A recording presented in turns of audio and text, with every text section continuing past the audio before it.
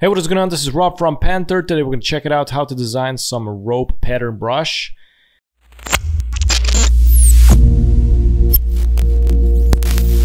So today we're going to do this rope in a stylized way that looks optical, illusional, you know, it's more in a style that I like. Mostly out there are like these really simple patterns, really simple rope patterns, geometrical ones. You can also check those out on YouTube. They're like more simplified than this.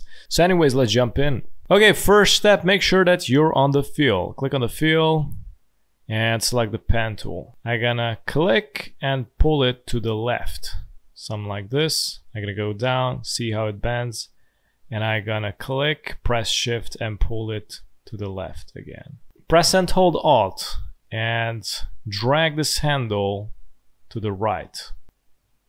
And I'm gonna connect it here. Let me see how we can. I'm gonna press also shift. I'm gonna drag it like this.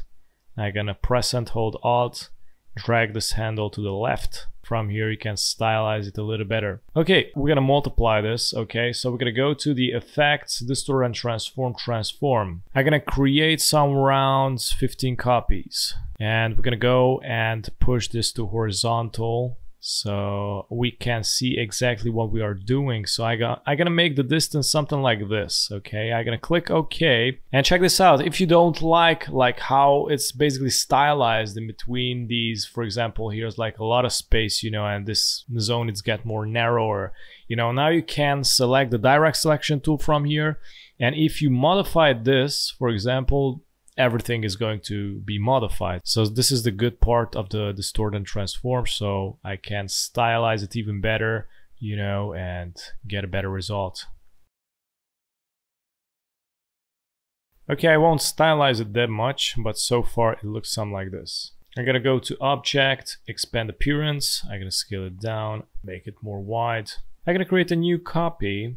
So what we need to do from here, actually I'm gonna swap it from fill to stroke now so you can see what I'm doing. I'm gonna make this blue and I'm gonna select the rectangle tool, okay? I'm gonna also decrease the stroke thickness and we're gonna select one of the edges. So this edge, I want to make sure that I want this one because basically it starts here.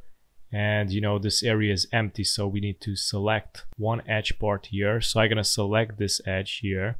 I'm gonna go all the way up. Basically, I'm gonna select, you know, this line that I created. Basically, this line now is selected. Okay, so now we selected the space, you know, starting from this edge and going, check this out, to this edge. And I'm gonna press Shift plus M, or you can go and select the Shape Builder tool right here. I'm gonna press and hold Shift plus Alt, and I'm gonna select these, and this way it's gonna delete it. I'm gonna do the same with this. I'm gonna delete this blue rectangle.